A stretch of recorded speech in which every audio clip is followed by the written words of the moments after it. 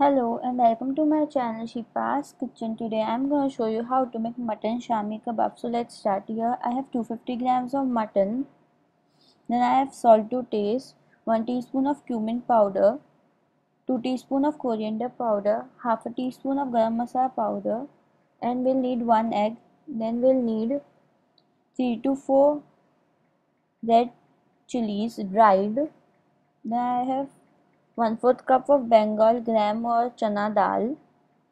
Here I have 1 small onion finely chopped green coriander, 2 green chilies slit, and 1 teaspoon each of ginger garlic paste. So let's start.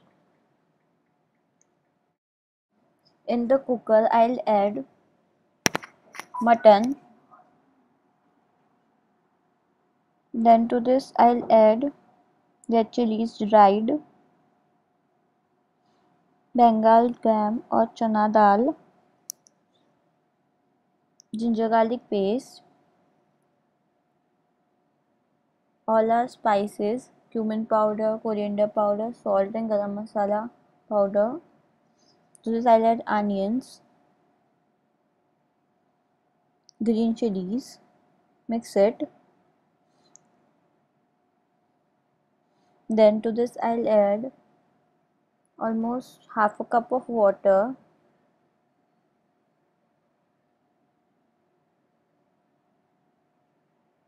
Don't add a lot of water or else you won't get the right consistency for the kebab.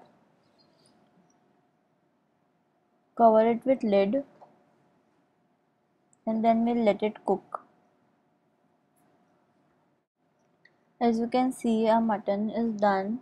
Now I'll transfer it into the mixer and then we'll process it and we'll make it a smooth mixture for the kebabs.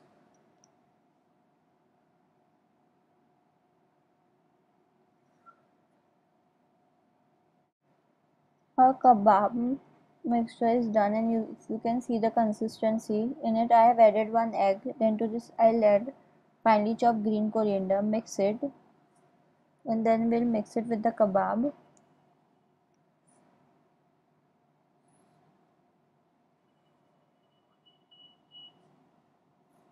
Then I'll take a small piece of the mixture and then give it a shape of a kebab like this.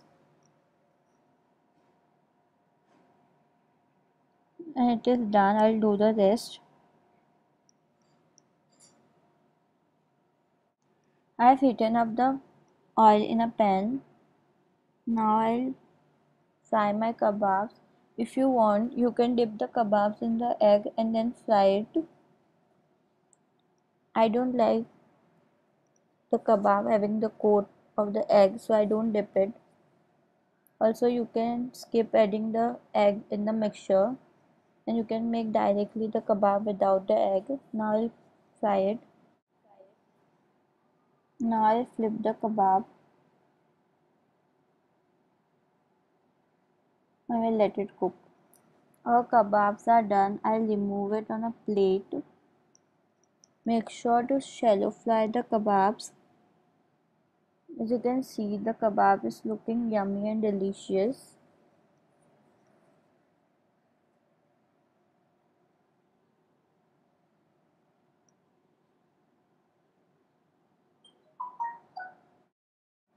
Mutton shami kebab is ready. If you like my video, please give a thumbs up. Do like and share.